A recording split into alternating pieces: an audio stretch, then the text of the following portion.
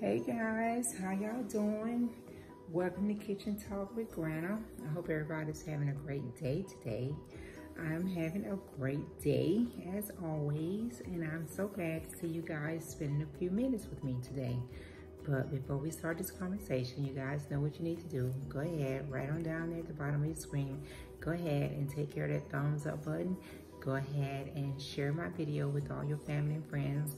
And go ahead and subscribe to Kitchen Talk if this is your first time of checking out Kitchen Talk with Granna.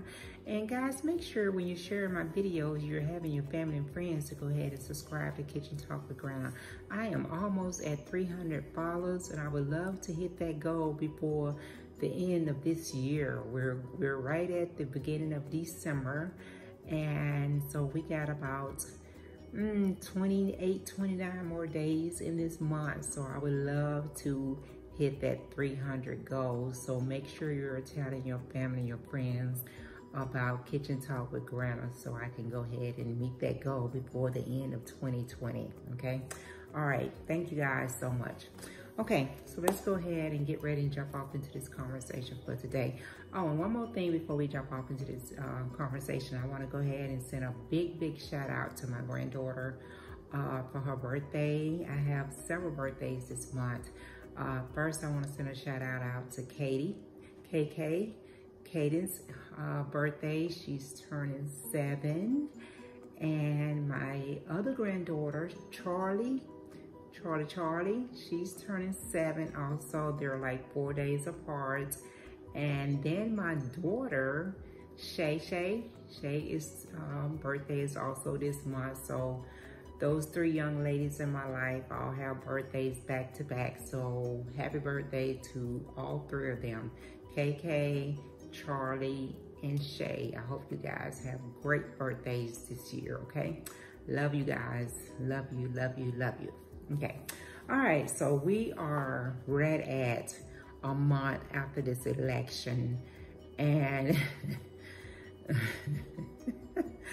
I just have to laugh because it's a month and like a day or so since we had our election on November the 3rd, and President Trump, he just will not concede. He just will not let the words come out of his mouth. He just don't want to just take a L. He just do not want to take that L. You know what I mean? He just don't want to do it. And I don't know, for whatever reason, he's a sore loser.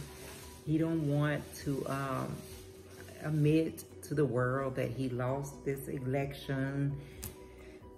I don't know, but we're you know, like I said, a month in, and Joe Biden has already started, you know, naming his cabin, and they finally, you know, authorized him or gave him what he needs as far as national security so that he can start doing some of the things and being involved with the COVID-19 committee, and, you know, being able to communicate with that team that's already on that committee and those kind of things. But I just guess President Trump is just going to take it all the way to January the 20th. Like I said earlier in one of the videos that I talked about, they're going to have to drag his ass up out of there. I mean, excuse my French, but they're just going to have to drag him up out of there. He's just not going to... you know, they've recounted in Georgia, they recounted, you know, Pennsylvania, you know, they're doing these recounts and just wasting taxpayer money because they're having to pay these people to do this recount. And he's just not, he don't care. He just don't care. He's not gonna take that L. He just gonna fight it all the way up, you know, till come January, till it's time for them to, you know, for elected President Biden to actually take the oath and become, you know, officially become the president. President Trump is not going to do it. He hasn't called him. He hasn't invited him to the White House. He hasn't done any of the traditional things that come along with the new president being elected to take over the office. He hasn't done any of that. So it's going to be interesting come January the 21st how all this take place because he hasn't done any of the initial things that leads up to that day. You know, it's just crazy. This man, it's just crazy. You know, he has proven that he is definitely not a team player. He has proven that he doesn't give a damn about this country, because if he did, he would be working with elected President Joe Biden to make sure that we're safe, and he's doing what he needs to do as a team player. Just when it comes to this coronavirus, he would be definitely communicating with him, with the elect president and his team, and bringing them up to date on what he's done. You know, he's claimed he's done so much. And, you know, he's done some things. You know, give him where credit is due. Give him his little credit, you know, for what he's done. Give it to him, you know. But it's hard to give him credit for anything when he won't do the right thing, you know. But it's really sad to have other countries looking at what's going on now and see that we can't even come together when the people of the United States has spoken and has voted for a new president, and our president that we have now will not even accept it and be a team player. You know, what are they thinking about it? They looking at us like we're crazy, you know. They're saying that, you know, I'm sure they're probably saying, well, hell, that, you know, that President Trump won't acknowledge it or won't support the Biden team and you know, and be behind them, and having the people that support him come on board to support the Biden team.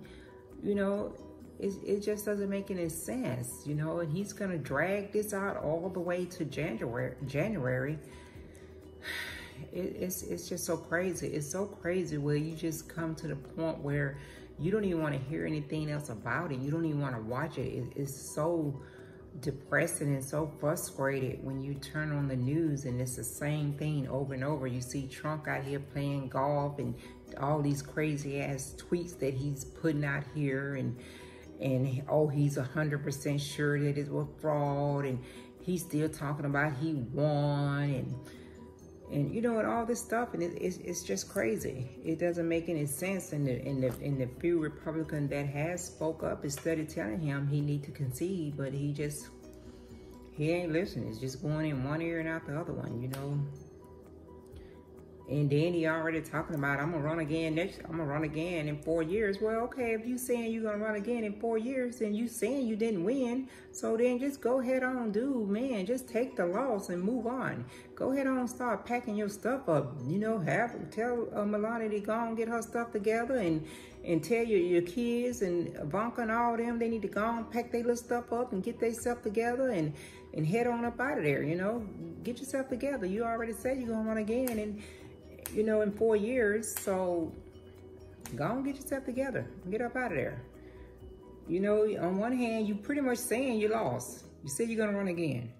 So, you know, why are you dragging this out? Why are you wasting people's time? Why are you wasting, you know, money paying these people to come back and do all these recounts when they started telling you that you still have lost by so many numbers? Thousands of votes, you still lost by a large amount, that there is no way you're gonna win these states. There's no way. I don't get it, man. Just ride on off into the sunset. Go play your golf every day. Do whatever. Go run your other business that you have to do. Just go somewhere and sit down. Why are you making such a big scene out of this, you know? But, you know, it is what it is at this point. You know, there's no way he's gonna be able to stay up into the White House. And, you know, it's gonna, like I say, it's just gonna be interesting come January how this transition. Hell, he may not even show up. You know how they you know, the day that the elected president take the oath and they get sworn in and all that, and then the outgoing president and their family walked out to the Air Force One, and the other family waving by, and they getting on the plane, and we may not even see none of that. We may not even get to see the Trump them, you know, going to get on the Air Force One. He may not even be there for the president to get sworn in, for Biden to get sworn in. We may not even get to see none of that. This may be another moment in history where none of that happens. It just may not even happen. It's just crazy. I'm definitely gonna be watching it to see what happens come January and see how that's gonna expire. How that's gonna take place. It's gonna be interesting. But yeah, you know, it is what it is. This man has done exactly what he said he was gonna do. He said from day one he was never gonna concede. He said he was gonna fight it all the way till the day of inauguration, and that's what he's doing. We're into December now, and that's what it is. So we just gonna have to ride this on out. I'm not watching as much news as I was because, like I said, it's boring, it's depressing, it's frustrating because you're still looking at these tweets that he's sending out. You still listening to some of the stuff that his lawyer talking about, and he need to go somewhere and just sit down, and you looking at it and you just like lies, lies, lies, lies. And liar, liar, your pants on fire. You just looking at this stuff and you just laughing. And I'm like, man, let me just go on, turn over here to the Food Network and let them watch some bacon going on. Or let me just go on, watch something, the bacon. Let me watch Last Alaskans or anything. The Wild Animal Channel, anything on TV other than what they talking about on CNN, because it's the same thing over and over. Trump just out here just wilding out, just doing all this crazy tweeting like he always do. So I just rather watch some of this other stuff that's going on. Let me look at some animals over here that's over here going crazy or tripping or whatever whatever's going on. I'd rather look at some of that. Let me look at some of these kids baking. Let me look at the holiday baking channel or something. It's just crazy. It doesn't make any sense. It just doesn't make any sense. But you know what? This man will go down in history for one of the craziest presidents we've ever had. He did make history. He definitely made history, because he will be remembered for all this foolishness that he's got going on. So he definitely made history. And we will, when they say Trump, you be like, oh yeah, I remember President Trump. He the one. He the one that had all this foolishness. He the one that was always tweeting something crazy. He the one that would not take a L. Yeah, we're going to remember all that. Yeah, okay. All right, so I just wanted to throw that on out there because I don't know if you guys still been watching it or not, but I just want to throw that on out there. Here he is into December now, almost a month after the election, and this man still would not concede, okay? All right, guys, before I get up out of here, make sure you're still wearing your mask. Make sure you still got your hand sanitizer. You still being safe. You still social distance. Coronavirus is still out here kicking butts. People are still getting sick. People are still dying. Just be safe and just live the best life that you can. Be kind to everybody you come in contact with. And I'm going to catch you guys next time around.